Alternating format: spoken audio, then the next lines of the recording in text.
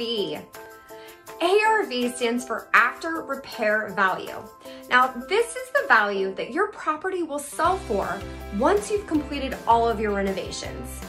This is a very common analyzing technique that's used with wholesalers, house hackers, and flippers so that they get their desired ROI out of the property when they're trying to force that appreciation.